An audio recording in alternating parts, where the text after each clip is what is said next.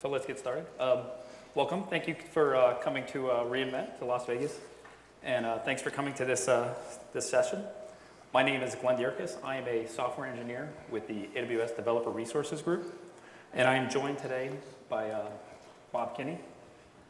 He is also a software engineer in the AWS Developer Resources Group, and Bob and I work on the AWS mobile SDKs, and that's what this session is about, is using those SDKs.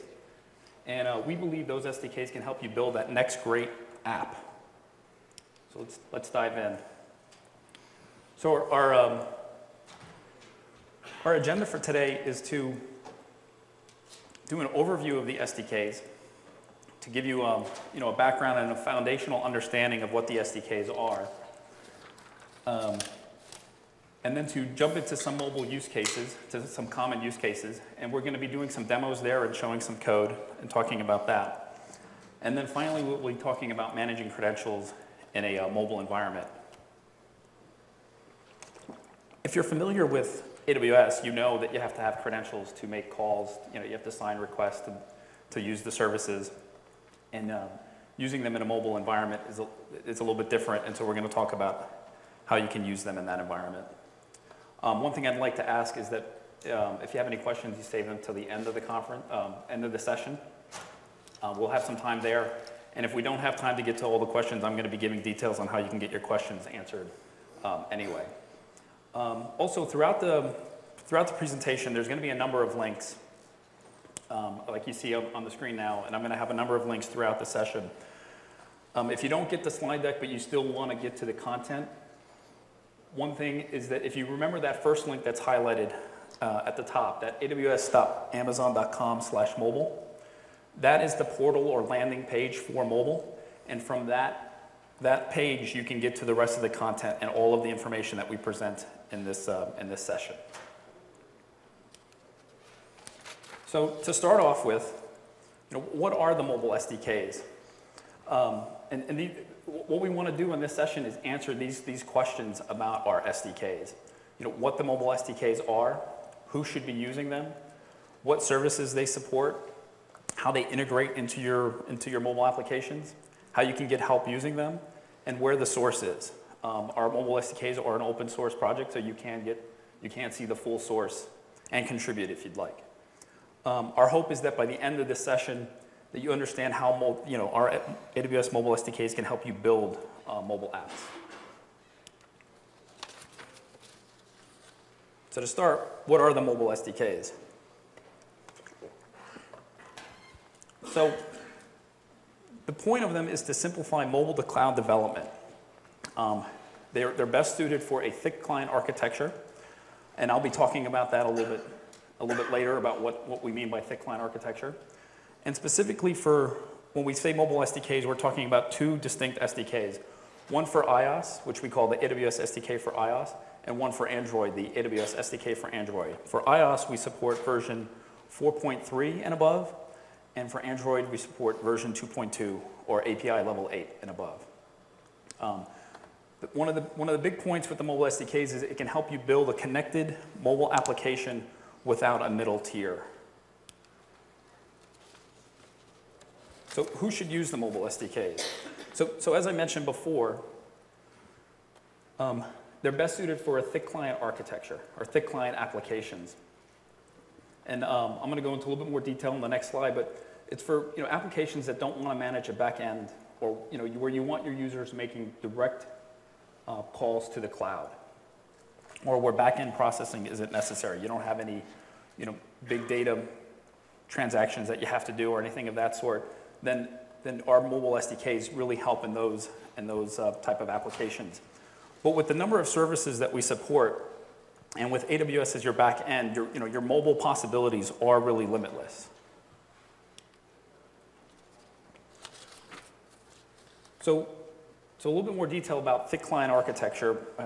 On this slide, you can see that I have a representation of thin and thick client architectures. On the left-hand side, I have thin. On the right-hand side, thick. And in a thick client architecture, your devices or your mobile applications are connecting directly to AWS. They're not going through any proxy, as you see that on the thin client side. what happens in that normal environment is you usually set up a server or some kind of proxy that the clients or the applications will connect to, and then that application server will then connect to AWS to get any data or to do any processing it needs, and then return the data back to the client. So the nice thing with a thick client architecture is that there's no back end. It kind of simplifies your app development. And with AWS as that back end, you can support millions of customers right out of the box. So it's, the AWS mobile SDKs with thick client architecture help you build, internet scale apps without that back end responsibility.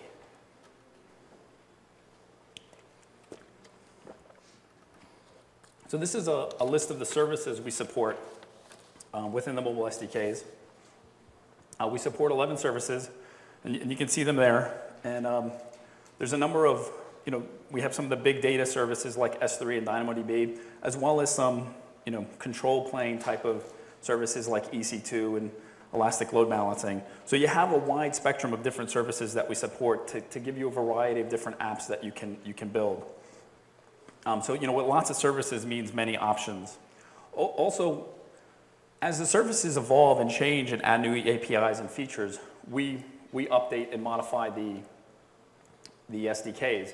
So they are kept up to date with those services. So as S3 introduces a new feature, the SDKs are updated correspondingly to give you access to those new features.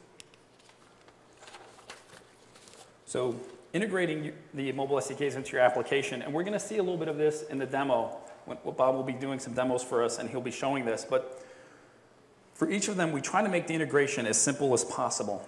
So for iOS, we build a single framework that you just add to your Xcode project or your iOS project, and that gives you access to all of the SDKs and the services all of the services the SDK supports. So all the functionality. So it's very easy to add, the iOS SDK to your project. And the same for Android. We offer a single jar that you can integrate into your Android project, and that again gives you access to all of the services. And so our goal here is to keep this as easy and as non-intrusive as possible to use our SDKs within your project. So next, what kind of impact do our SDKs have on your application? So specifically, in iOS, since Objective-C is statically linked, only the parts of the SDK that you actually use in your application are included in your final app.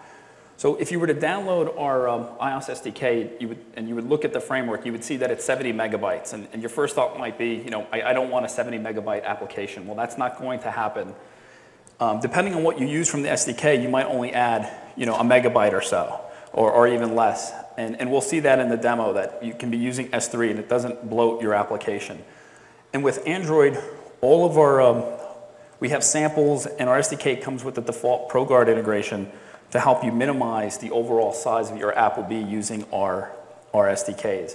So our SDKs won't bloat your application, and we try to make sure that it's as small as possible. Okay. So next, I wanted to talk a little bit about some different, some use cases, and we're going to be showing some demos that you might run into in your mobile applications and how they can be solved by using certain services. So one of the things that we include with our SDKs are a number of different samples and articles that give you best practices and explain how you can use the service within an iOS or Android application and give you code to get you started and explain how to use it. And as you can see, that we have a link up there, and that's an article and a sample for S3. And we're going to be showing that shortly. But our hope is that we provide a number of samples, and that our samples can help you jumpstart your creating your mobile applications. So next, Bob is going to give us a demo of S3.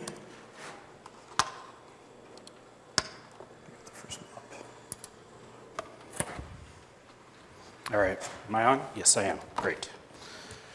All right, so the first thing we're going to do is we've brought up Xcode, which is our iOS emulator.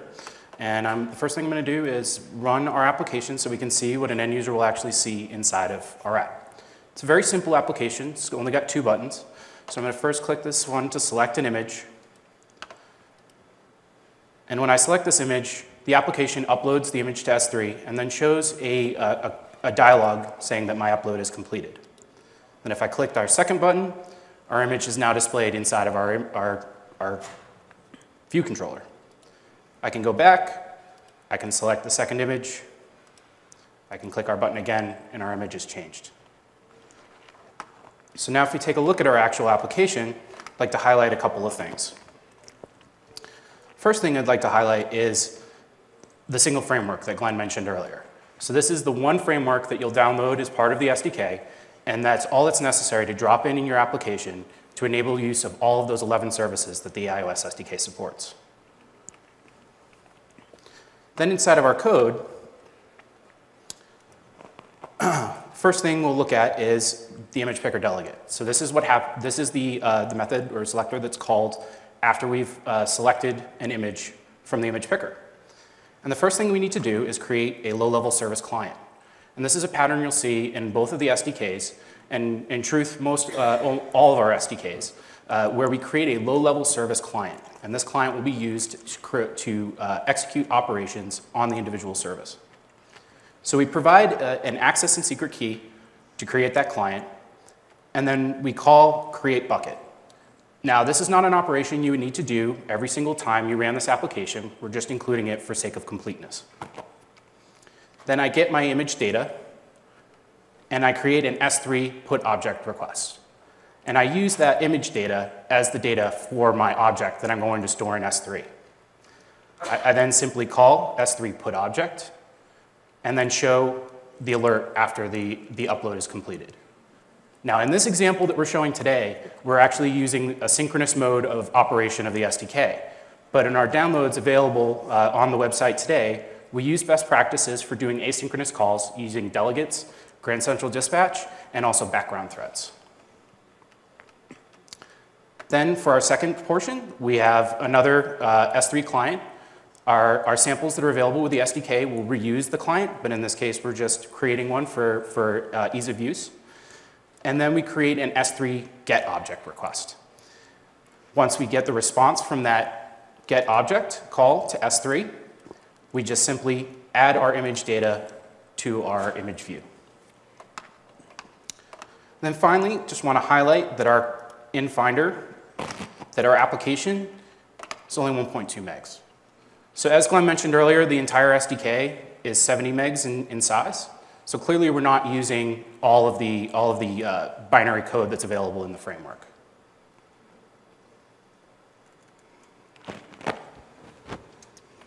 Couple quick questions. We're going to take questions at the end, if you don't mind. Good. Thanks. That's great. Okay. Right. So next, I just wanted to just highlight the code that Bob just reviewed, and then contrast that with the Android, or just show the equivalent code in Android, and that it's pretty much the same level of coding in either environment. And so you can see the first line is showing that creation of the client, the S3 client. And that's a pattern for any service that you use with our SDKs. You'll have to create a client first. And so you'll see that when we show some other code as well. Once you have that client, you can then execute any operation against the service. So you can see that in the next line, where you see the creating of an S3 bucket. And again, a single line of code, using the client, and you just create the bucket, you give it the name you want to create. Now, the way S3 works is you don't need to create a bucket each time you want to put data into the bucket. You would create the bucket once, and then you would upload objects, and then you could download from there. Just for sake of completeness, we're just showing the full creation here. The next line shows putting objects into that bucket. And again, it's very simple to put data up now into the cloud. You can see it's just a few lines of code. You give it the bucket name, the object name, and the data you want to store. And then if you want to retrieve that, that's the final line of code.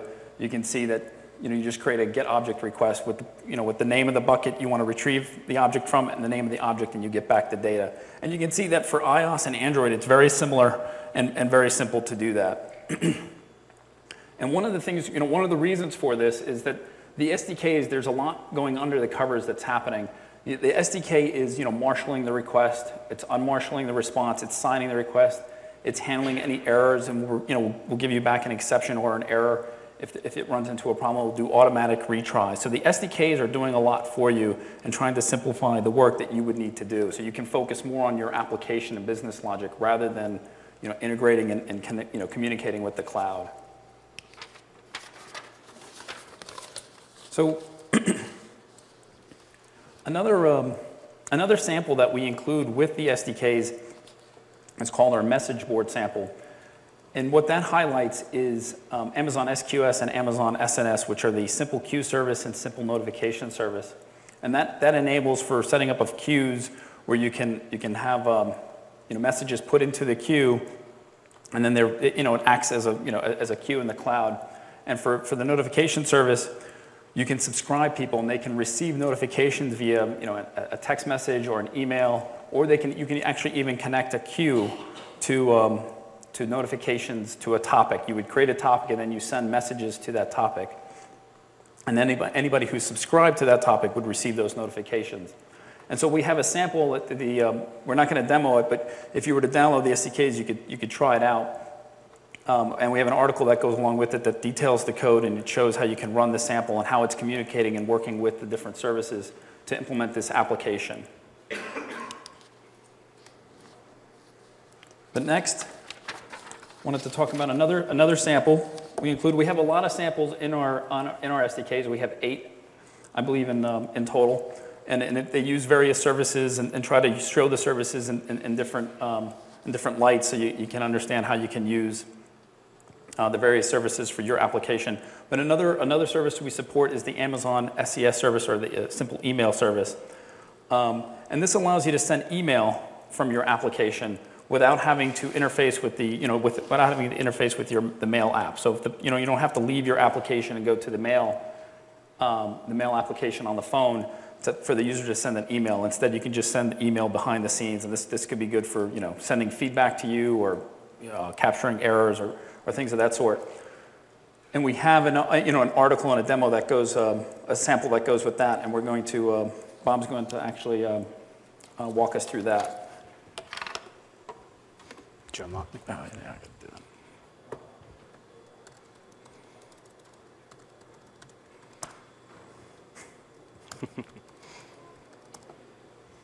There you go. I got it.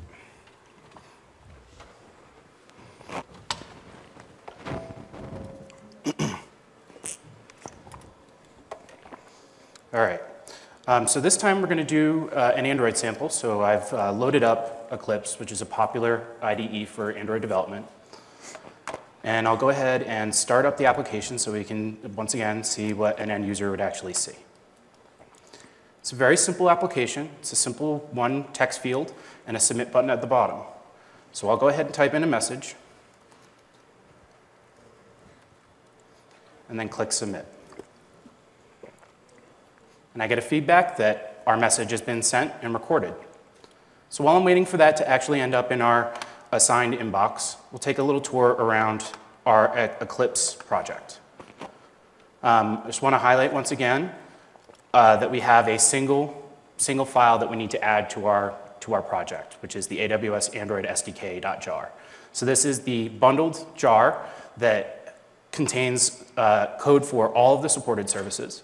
If you don't want to do that, we also have the individual service jars that Glenn mentioned earlier. So all of our logic is inside of this feedback form demo activity.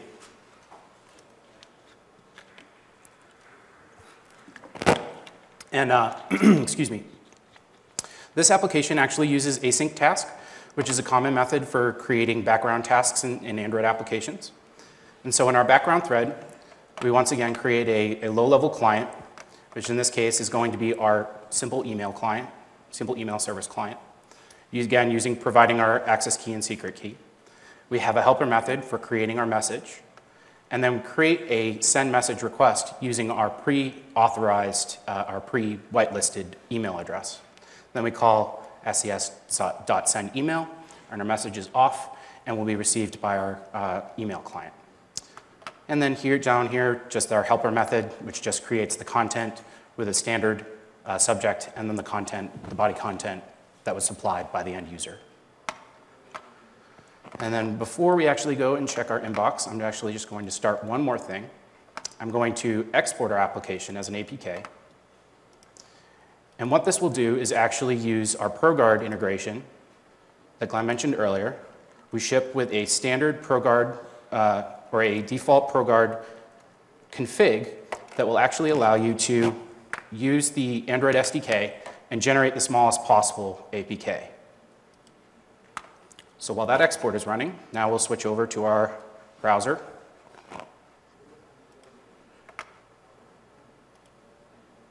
And now we have our message. So you'll notice here that it says me. That's because for our sample application, we used the same address for our from and to address. So this allows us to get around the sandboxing rules for SES. And we can see inside that our message that I typed in our application is displayed. So if I switch back to Eclipse, I can see my export has now completed. So now I'll switch to the Finder, browse to where we exported our APK, and we can see it's only 498 kilobytes. And then if we, explore down to where our application project is and look at our libs directory, you can see that the jar is 3.8 megs.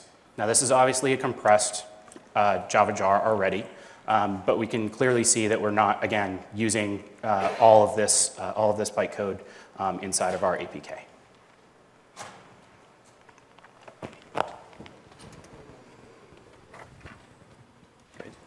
Thanks, Bob.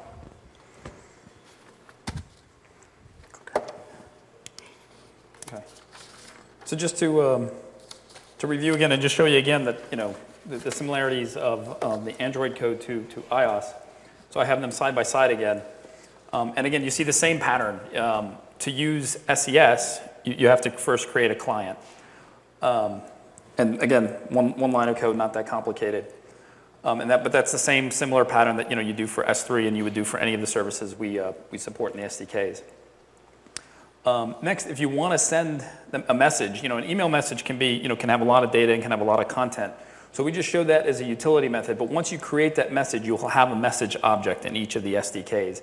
And in the final block of code, you can see how you would actually send it. So you just set up the destination, the to and from.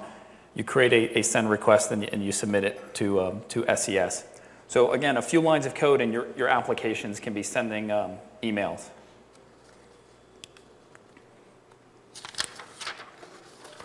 So next, another sample. Actually, in this case, we have a couple of different samples that we provide in the SDKs. Is to support Amazon DynamoDB. Amazon DynamoDB is a NoSQL database. And with that actual service, we have two types of interfaces in each of the SDKs. We have what we call our low-level interface, which is a one-to-one mapping of the operations available to you by the service.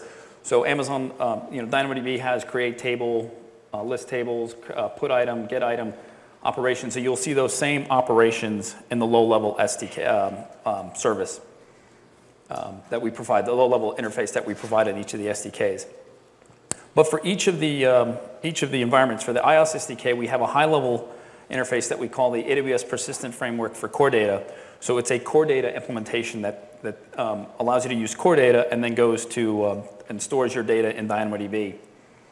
And for Android, we have a DynamoDB mapper that allows you, again, to work in at an object level. Instead of working at a functional level, you can work at an object level to then store your data in DynamoDB. So for each of these different interfaces, we have a sample and an article that details some code and an application that you could use to jumpstart your own development and gives us specifics on how it works. Also, I'd like to mention is that tomorrow, Bob is going to be giving a talk specifically about the two high-level interfaces and going into a lot more detail of how they work and how you can use them and doing some demos there as well. So if you want to learn more about those interfaces in DynamoDB, you can go to that talk, which is tomorrow. Okay, next, I just wanted to talk about managing credentials.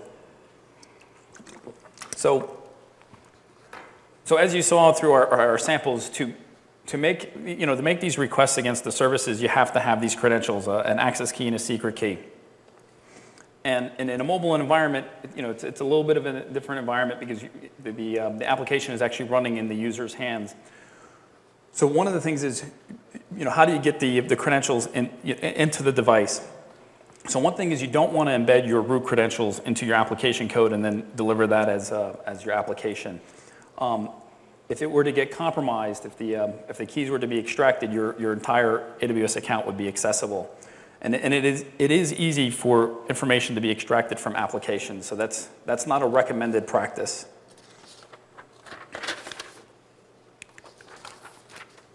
So one thought, if you're familiar with AWS, you may know about IAM accounts. And what that is, it's essentially like a sub-account from your main root account. And one thing you can do in there is you can set up permissions, and you can limit the scope of that account. So I'm showing a policy in this slide that effectively says, it's going to allow the user to put objects into S3 and get objects from S3, but only in a specific bucket, in a bucket, an S3 bucket called my bucket. And so you can put this policy onto the IAM account, and that would limit the scope of what that account can do. So that account would not be able to call EC2 or Dynamo or do anything else, would not be able to create new buckets. It could only be able to do these operations on that bucket. And you might think that you can embed these credentials into your application, but again, this has a problem as well. First off, you can't rotate the credentials. Once it's in the app, if you were to rotate the credentials, that app would no longer function because it's now using credentials that are no longer valid. And then secondly, there's no individual user control. So the problem there is if you find somebody's being malicious with your app, you can't just specifically turn them off. You'd have to turn off the entire app, so that's not, it's still too limited. So obviously, what should you do? So one thing what we've done is we've created what we call a token vending machine, which we provide as a sample reference application. And what this helps you do is to get temporary time-limited credentials into applications. And so the way this works is your device, your application would connect to the TVM would authenticate it, and then send back the temporary credentials to the device that it would then use to make calls against AWS. And then those temporary credentials would only last from 1 to 36 hours and would again be limited, like I was showing in the IAM use case, the slide before.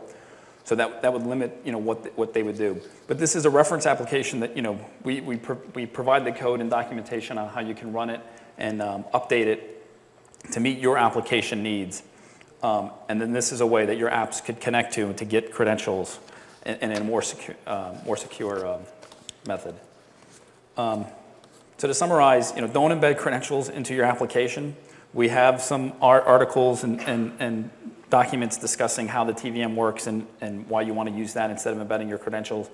And also, we provide a full application that uses a custom TVM. It takes the code that we provide and then customizes it for a specific application that we show.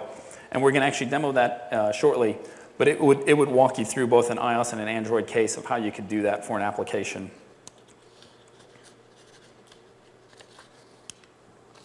So we're gonna demo that now.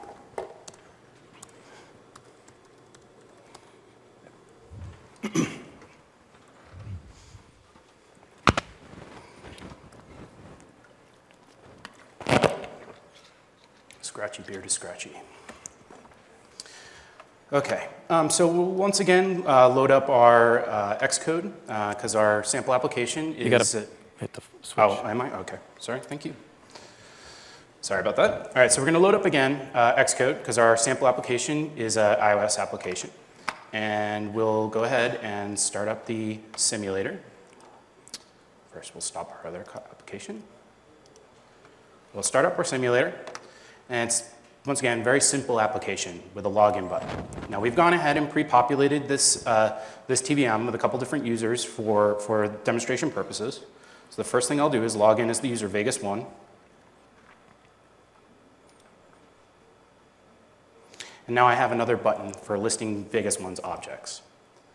So when I click on that button, I get a list of two objects, my first object and my second object.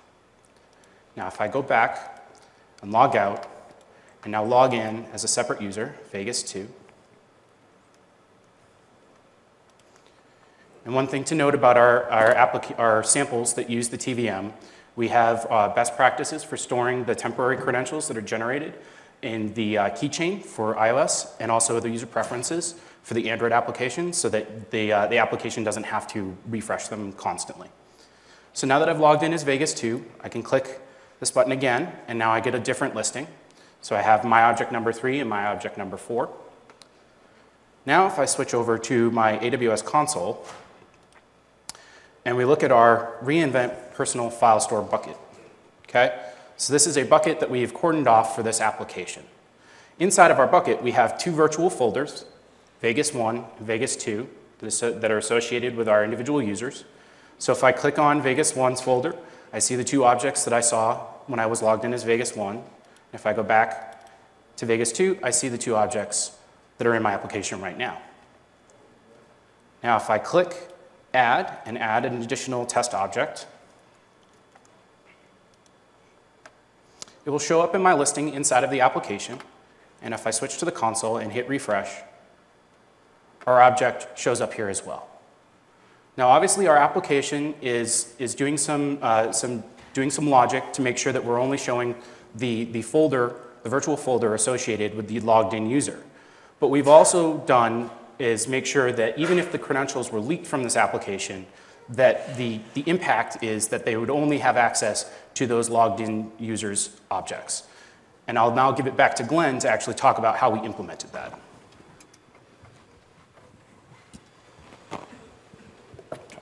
Thanks, Bob. So as Bob was mentioning, the way that magic happens is again, is a policy that's applied to the credentials. So when the TVM, when a user logged in, when Vegas1 was logging in, and the credentials were being generated for that user and being sent back, a policy was applied to the credentials to limit what, to specify exactly what those credentials could do. And that policy is listed here. So again, you can see if you look at there's two statements, so two actions that the credentials have. So if you look at the first one, it's allowing put, get, and delete object on a particular resource, which is S3, and it's that reInvent personal file store bucket that Bob was just highlighting. And then it has this username string.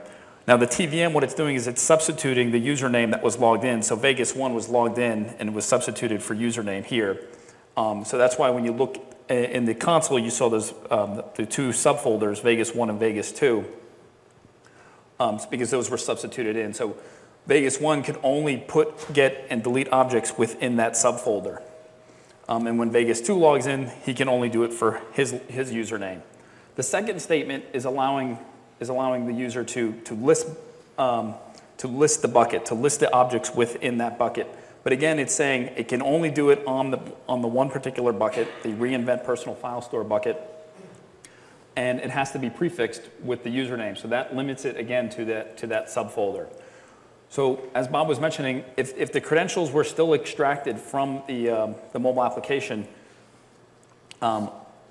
they would only be able to access that single bucket and only those operations. So you would not be able to start EC2 instances. You would not be able to access DynamoDB. You would not be able to create additional buckets or anything of that sort. So that's the way the token vending machine can limit what you can do. And the way the token vending machine does that is it uses a service called STS, or the Secure Token Service, to create these temporary credentials and apply a policy to it. Glenn, mention the fact that they're temporary. So one other thing with that is those credentials are temporary, and that you can specify how long they're good for. So you can specify that they're only good for 1 to 36 hours. And then that allows you with the token vending machine to, if you find a user is being malicious, you can then not authenticate them through the TVM anymore, and then they wouldn't be able to get new credentials. So I just wanted to just summarize some data and give some other resources that you can use. So again, if you are able to get a copy of the slides, this slide provides links to all the documentation for the various services that our SDKs support. But more importantly, if you wanted to get help with the SDKs, if you ran into a problem or if you wanted to learn more about them, you can. We have a forum, and if you check out the forum, it's the one listed here is for the mobile forum. You'll see that we're active on that. We try to answer questions and be responsive and help our customers. So that's one way to get help. And then also, as you've seen through this session, we have the SDKs contain a number of samples and articles, and we hope those samples can help jumpstart your application development for whatever mobile app you're trying to build in whatever platform. And next, I just wanted to mention that we just launched a mobile blog about a couple weeks ago, and we're going to be announcing release updates and additional information about the SDKs. And in fact, just this week we did a blog post about managing credentials in a mobile environment, and it has a number of links and data, and information for how to get started with the TVM, how to write policies, and things of that sort.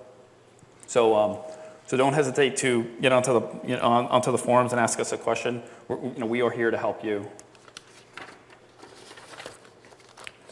Also, as I mentioned earlier, the source is available. We consider this an open source project, and it's available on GitHub. Anytime that we make a release, we update the GitHub repository. And so I provide those links here. But also, with the source, we provide build scripts, so you can build the SDKs yourself if you find that to be necessary. If you want to run an older version of iOS, or there's something you'd want to change, or you find an issue, you can build the SDK yourself. And if you do find an issue, don't hesitate to fork our repository and submit a pull request. We've gotten some requests and we've incorporated them into the SDK. So we're happy to get feedback and help make the SDK better for everybody. Also, on the mobile blog, we also have some blog posts on actually it steps you through how to build both SDKs, so that can help you get started if you want to build the SDKs yourself. So that's our session for today. Thank you for your time and attention. We really look forward to getting feedback about the talk. And so, learning more about how we can do this talk better and what was good and what wasn't. Also, if you can fill out an evaluation form, that would be great. Otherwise, if you can tweet to #reinvent any feedback. But we do have some time now to